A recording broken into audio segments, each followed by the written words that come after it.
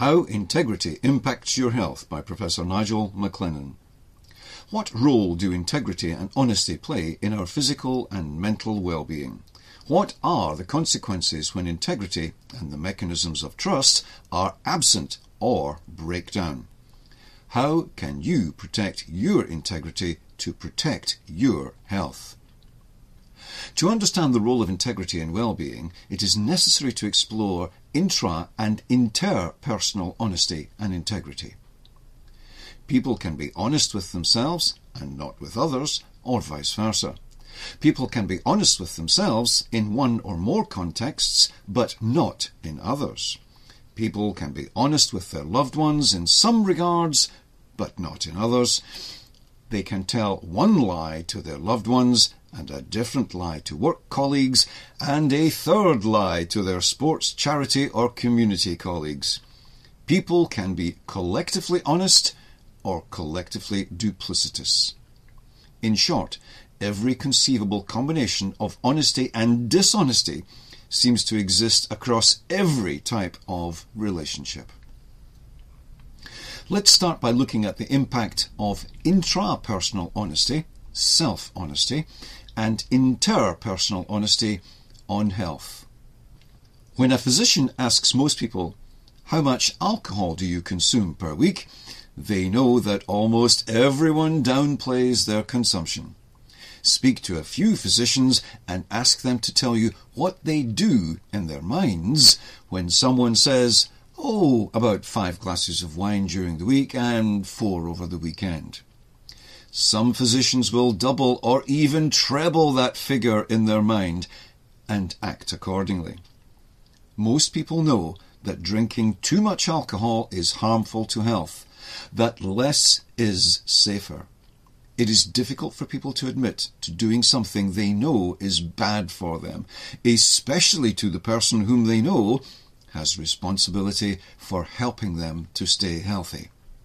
In this situation, a lack of integrity has a negative impact on the person's health. They will, in all probability, continue drinking too much alcohol with all the inevitable consequences. Not so people with self-integrity, self-responsibility. They will answer truthfully. If they are consuming too much alcohol, they will commit to reductions and honour that commitment. Integrity and body weight. Should we expect the same when it comes to maintaining a healthy body weight? Integrity and body weight. Should we expect the same when it comes to maintaining a healthy body weight?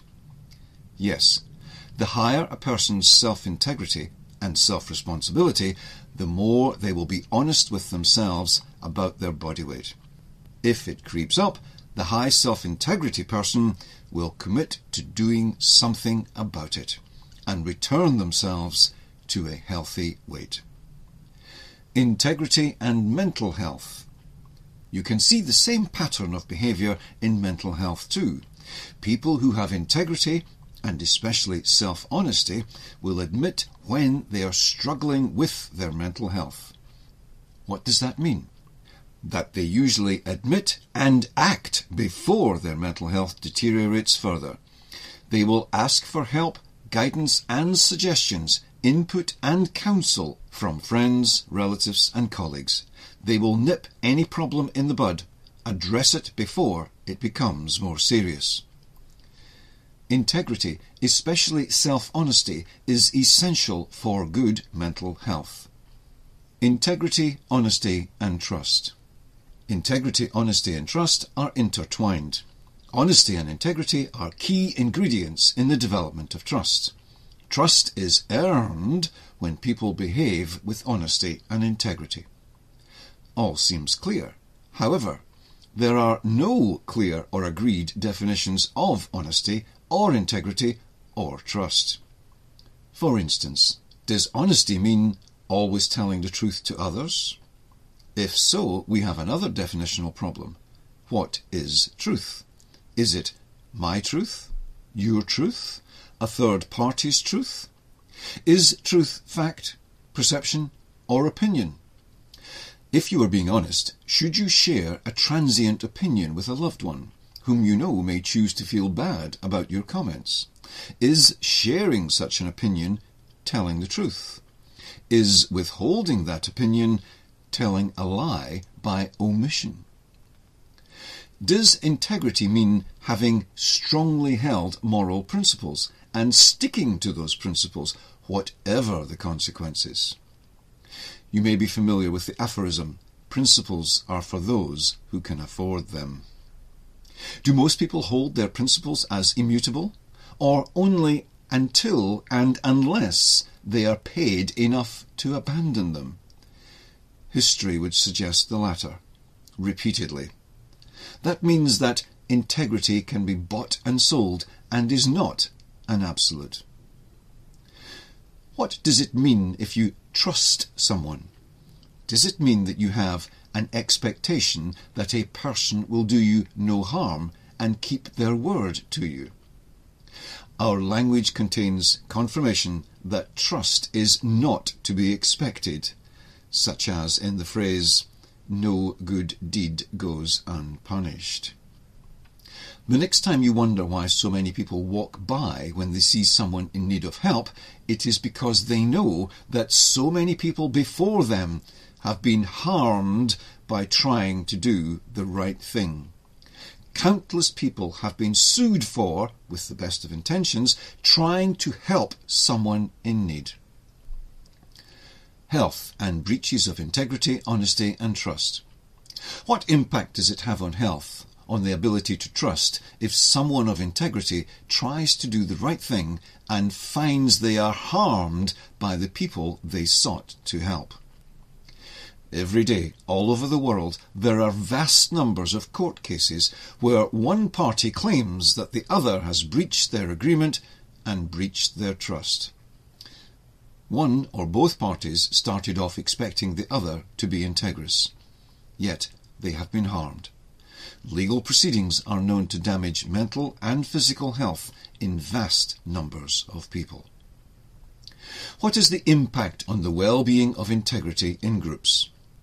A person is trusted by a group to keep confidences, to keep secrets.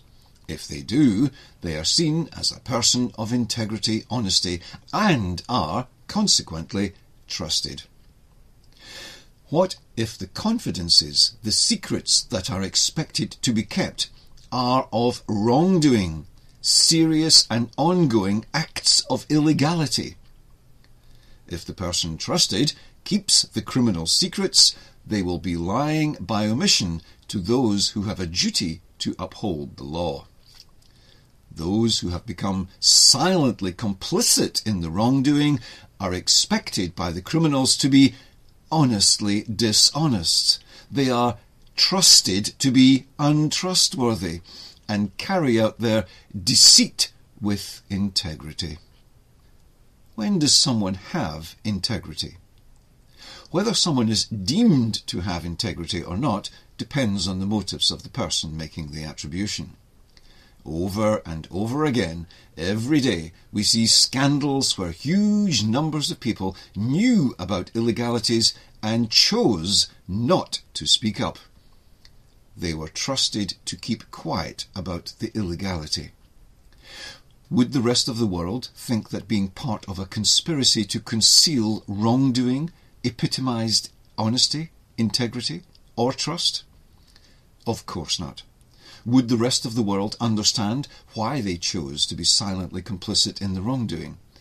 Yes, for the same reasons that people walk by when seeing someone in need of help. The personal risk of speaking up is too great. The effect on well-being of being a person of integrity surrounded by deceit. What is the health effect of being integrous when surrounded by wrongdoers? The evidence seems to suggest that the person either leaves the deceitful organisation, or their mental health suffers, or they engage in cognitive dissonance to protect their mental health. Cognitive dissonance like this: I didn't do it. I can't do anything about it. No one will ever be able to prove I knew anything about it. Anyway, failing to report such crimes is not in itself a crime. So I'll carry on picking up my paycheck, look after my family, and stay quiet. Do people compromise their integrity in real life to protect their health, their families? Only everywhere, every day, all the time. Think of the scandals in the post office: Enron, Jimmy Savile, Madoff, Shipman, Dieselgate. Volkswagen was the first to be detected. Wirecard, BBC, Oxfam, Partygate, Watergate, cash for questions, bongs for gongs, MPs' expenses scandals. The list is very, very long. In every scandal, there were people who compromised their integrity for reasons of self-protection. People whose lack of integrity damages the well-being of others. Machiavellis, narcissists, sociopaths and psychopaths, MNSPSs, or the corrupt quartet, seem not to be detrimentally affected by their integrity deficits. Guilt requires self-insight into wrongdoing and necessitates a conscience and a moral compass. In the absence of both, even when they have been caught lying, members of the corrupt quartet will gaslight the person who has uncovered their deceit. If the gaslighting doesn't silence the challenger, MNSPSs will attack, and those attacks will escalate in seriousness until they are either rid of the challenger or they have destroyed them. Some people deceive their way to the top. We have seen it over and over again in politics. People will vote for the person who tells them the lies they want to hear. It always ends the same way. The deceitful politician is exposed for what they are, but not before they have done immeasurable harm. Lack of integrity harms the welfare of countries too. How much harm is done by people devoid of integrity? When integrity is absent or trust is destroyed, the consequences are almost always the same: serious harm. The evidence seems to suggest that MNSPSs do vast psychological damage to large numbers of people over many years and seem to suffer no ill effects from so doing. At least that's how it seems. Why? MNSPSs would never want to appear to have any negative health consequences of their behaviour. They think that would appear weak and may be interpreted by others as just desserts. Corrupt people manipulate and gaslight their silent collaborators into believing that the words integrity, honesty and trust mean what they want. Trust and integrity to them are what they must secure from others to help cover up and conceal their wrongdoing and criminality. When people with a functioning conscience have been deceitful or silently complicit, they may experience guilt. We know that feelings of long-term guilt are detrimental to mental and physical health. What is the health impact on those subjected to retaliation for having integrity? Where someone has been a whistleblower of one or more persons directing organisational wrongdoing, the hero of integrity is almost always subject to false allegations, attacked, intimidated, defamed, and reputationally destroyed. The more reasonable, honest, and empathetic a person is, the more they seem to suffer harm at the hands of the corrupt quartet. 85% of whistleblowers who are subjected to retaliation end up with serious mental health problems and never work again. Being a person of integrity and challenging those who are devoid of integrity is extremely dangerous to well-being. What are the effects on people who have suffered abuse of any kind in childhood? Again, the impact of the betrayal of trust and the subsequent denials and false counter-accusations is devastating. The perpetrators have doubled down on the harm they have done to their victims by claiming that they are suffering from false memories. For victims of such horrendous breaches of integrity, the risk of depression, anxiety, post-traumatic stress injury, and risky and reckless behaviour, relationship difficulties, the inability to trust are just some of the vast catalogue of psychological and moral injuries experienced. Frankly, child abuse destroys the victim's mental and physical health. It has been described as soul murder. The high damage and low recovery figures are similar to those who have experienced whistleblower retaliation. Does integrity enhance well-being? On a more positive note, integrity is linked to better health and life outcomes. Research into character strength of honesty and integrity, CSHI, and its impact on health demonstrates that people who score highest on tests of CSHI have an 18% lower risk of lung disease, an 11% lower risk of depression, report lower limitations in mobility, and have fewer difficulties in daily living in the long term. Those findings were robust and independent of prior factors. In short, in the majority of life instances, honesty and integrity are good for health. People who grow up in an environment where they can trust those around them have much better life chances. They learn to have self-integrity. What does that mean?